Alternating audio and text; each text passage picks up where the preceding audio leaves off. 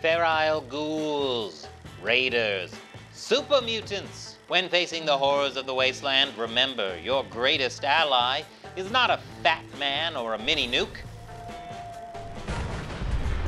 It's capitalism.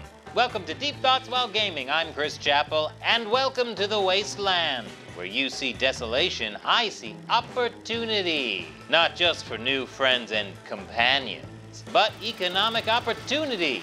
Your wife murdered? Take her wedding ring and sell it. She won't be needing it anymore, boys. In fact, the wasteland provides bountiful corpses for an enterprising entrepreneur to loot and sell their goods. Soon you'll be rolling in bottle caps, looking sharp.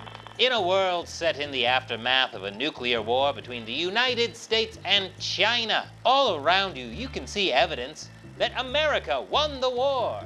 You see it in every settlement, every trading center and city in game.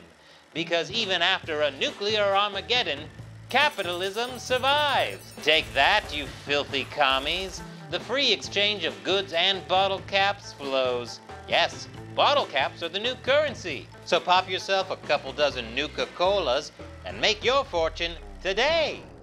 Now you might be thinking, how could such a wacky currency as bottle caps have any value? Unlike more serious currencies of sheets of paper with pictures of dead presidents, which you can find fat stacks of throughout the wasteland. Well, in the original and best Fallout, bottle caps as a currency made sense. In the New California Republic, or NCR, bottle caps were the accepted currency at a major trading center and settlement known as the Hub, for two primary reasons.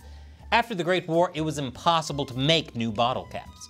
Everything from the paint used to the metal type and the manufacturing, all of that technology was lost. That meant not only were bottle caps scarce and therefore valuable, but they were practically impossible to counterfeit. This preserved the value against inflation, and most importantly, water merchants accepted them. Since purified water was the most sought-after commodity in the irradiated wastelands, having bottle caps meant you could get clean water, and so bottle caps had value. By the time of Fallout 2, the NCR had minted their own currency backed by gold. Bottle caps were now worthless. In fact, there's an unmarked quest in Fallout 2 called Typhon's Treasure, which upon completion rewards the player with 10,000 now completely worthless bottle caps. But that's not where the story of Fallout's currency ends.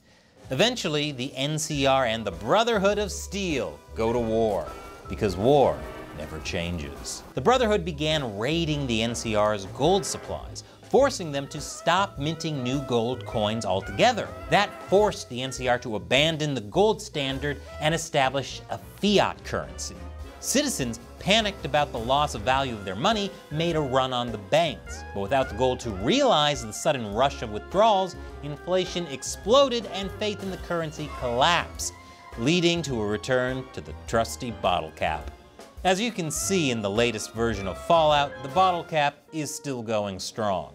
The lessons of Fallout's currency should not be lost upon the stalwart defenders of American democracy in the real world, Washington, D.C. Money needs to have real value. Bottle caps in of themselves don't have worth, but they're valuable because everyone in the wasteland agrees they are, even if they aren't made of gold. In 1933, then US President FDR abandoned the gold standard. But since you aren't scrounging around inside your pockets for bottle caps, obviously the US dollar is still going strong, other than the average price of a house back then costing about $4,000 compared to $400,000 today. But how far can you push that? There's an ever-skyrocketing national debt. How do you afford an endless stream of government programs? Why, it's thanks to deficit spending. Spending money you don't have. But wait, Chris, you say, how do you spend money you don't have? The answer is by printing more of it. I tried that and went to jail. But it works great for the government. It's the ultimate cheat code.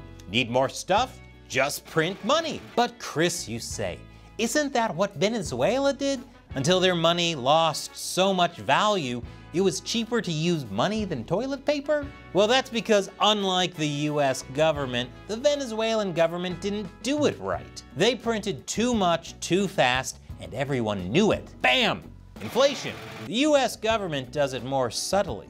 See, they don't print money, no. They just do a thing called quantitative easing. Those are big words. It must be science, way over my head, and yours too.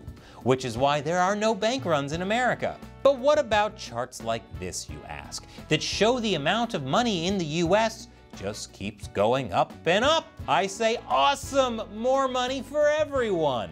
The entire global economy revolves around the US dollar. There's a reason you can't buy purified water with that monkey NFT you wasted all your bitcoins buying. Even China's currency relies largely on the US dollar, so they'd better not get any ideas about dropping a nuke on us, because if they do, they'd be nuking their own currency as well. So if it's not backed by gold, and we just keep printing more of it, what exactly is propping up the value of America's ever-growing piles of cash? Why, nothing but the full faith and credit of the government of these United States. And that's good enough for me. Thank you for watching Deep Thoughts While Gaming. And remember, now that you know how our money works, the illusion is broken, the global economy will collapse, and we'll soon be hunting each other in the wasteland! So why not get rid of some of that worthless money in your pocket by supporting Deep Thoughts While Gaming? We have a new crowdfunding site over at patreon.com/gamersunbeaten, or you can hit that join button to become a channel member. You'll get access to an exclusive Discord server, live streams, videos, emojis, and a death claw around every corner. And click on this video about why Paul is not the hero of Dune.